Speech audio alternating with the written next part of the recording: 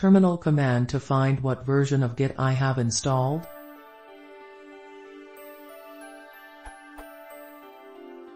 What is the terminal command to find the version of Git currently installed on my system?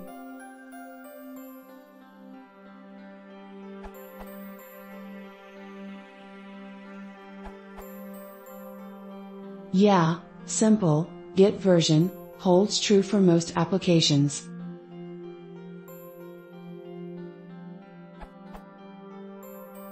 If you get bash colon git column command not found, when you run git version, it means Git is not installed or it is not on path.